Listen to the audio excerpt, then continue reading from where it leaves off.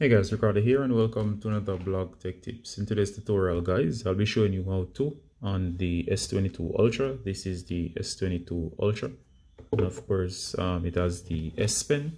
I'll be showing you how to use the S Pen. It applies to any Note or any other device that has the S Pen, such as the Note 20, Note 10, Note 9 and so on.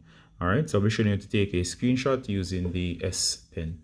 So let me go ahead and retrieve the S Pen. Alright, so as you can see here, as soon as I take out the S Pen, you'll get the ear command menu here. But of course, in case you're not seeing the menu, you can always tap the S Pen that's hidden on screen here. That brings up the ear command menu. And as you can see here, the ear command menu has in a variety of options.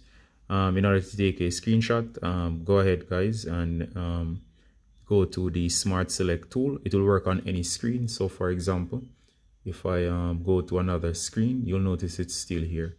So as you can see here, it still appears. Simply look out for the small pen icon that usually goes transparent on top.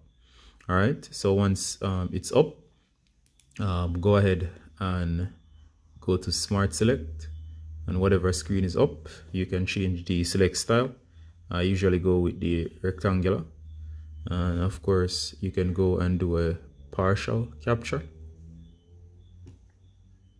and the partial capture is shown here. Then whenever you're ready, hit save. It will go to your gallery, so that's in your gallery now. Or I can go again and I can do a much larger area starting from one corner, and I can drag to the other corner.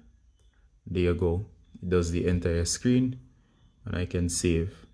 If I want to find these pics, they're in the gallery. So all I have to do is open up the gallery, and there you go. That's the partial, and that's the full. So that's how you can use the S Pen to take a screenshot. If you have any questions, please ask them below. As always, guys, Ricardo from Blog Tech Tips, saying bye until next time. Bye.